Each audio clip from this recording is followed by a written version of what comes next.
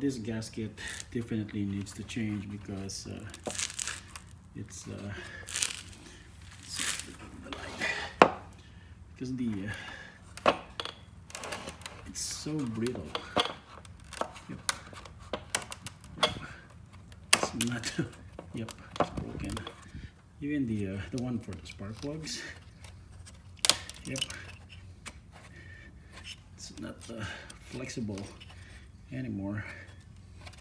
So I'll have a hard time taking this out. No matter how careful you are in terms of vacuum hoses, you're gonna end up breaking this one. I don't know. I've been careful, but yep. So today we're going to replace the valve cover on my E46. The problem is I could see oil seepage in here, down over here, and lots of here. So the problem is when you're driving, like when you're at idle, like say on a stop, you could sometimes smell an oil burning smell into the cabin, and that indicates an oil leakage in your valve cover that goes into your exhaust, and then it goes here into your intake on your vent, and basically it means that your valve cover needs replacement. So it's gonna be an easy job. It takes a while though, but yeah, the first thing you do is basically remove this intake over here. Then we're probably gonna remove the secondary air pump just to get more space. Then we're gonna take out the cover, take out the ignition coils, and then take out all these bolts in here, and then clean the surface, and then put new gasket in, and then replace everything. That's it. I'm taking notes of where the ground wires are, the position. So this one and that one, and in the middle I got the bolts loosened for the ignition coils, and then we also have one ground wire over here. Yeah, I think all of that needs to be loosened. I'm at the stage where I disconnected the harness for the ignition coils. Yep. So all the ground wires here are taken out, and then I don't think I need to get this secondary air pump. I still have more space. I'm just gonna move this oxygen sensor plugs out. Careful not to touch the vacuum line here because they're old and they're brittle. I might probably break them, and I don't have replacement. Got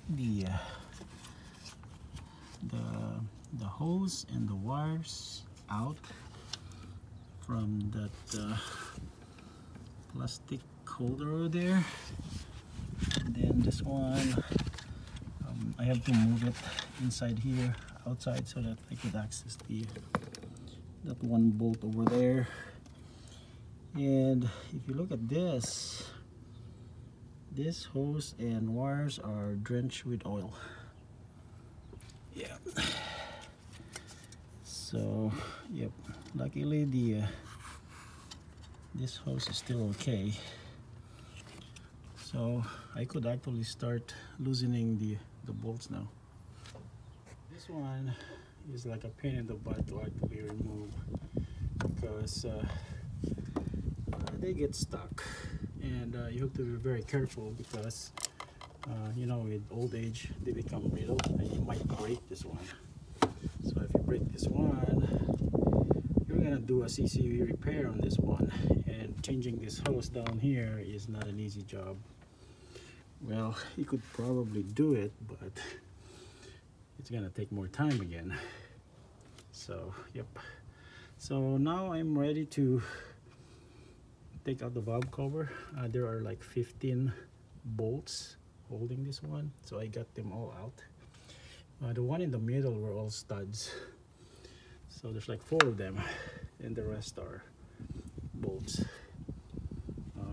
of them actually have their washers here, and then yeah, some of them actually have the whole assembly taken out, like putting the rubber valve cover out.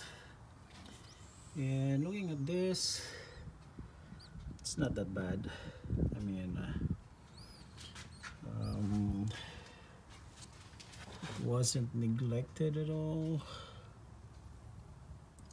Yeah, 150,000 miles, 151,000 miles.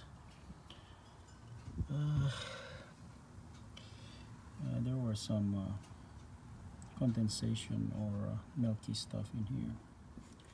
I think that's from the vapors. Yep, so far so good. I could see the most of the oil leak are from down here. The springs are, I mean the chain tensioner are still okay. And no oil on these spark plug wheels, which is good. So I need to clean this up. I wonder why there's no gasket material on this one. There should be a gasket material. Probably the reason why it's probably leaking.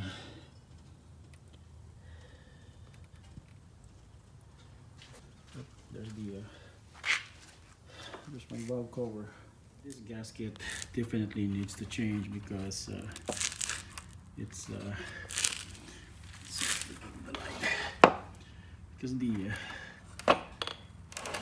so brittle. Yep. It's not. Yep, it's broken. Even the one for the spark plugs. Yep. It's not flexible anymore. So I'll have a hard time taking this out. Luckily this one, I could remove it, it's still intact. But the spark plug ones are, yep. Okay, the area cleaned, and then some gasket material put in there on the joint. Then over here too, I need to clean this one. I made a mess. That should be okay. No matter how careful you are in terms of vacuum hoses, you're gonna end up breaking this one. I don't know. I've been careful, but yep, things happen.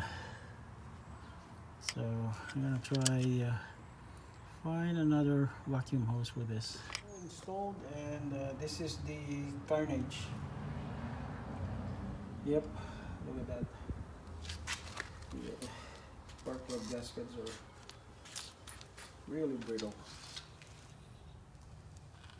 Usually the one, the gasket near the exhaust area, those are really hard. The valve cover installed back again, and have the hose repaired in here. Luckily I have the old hose from my intake manifold runner from my Ford Fusion. So that's all the noise from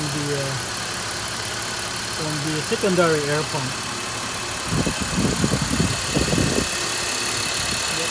So far, no leaks, no smoke that I could see. So everything looks good. I still have to figure out why this one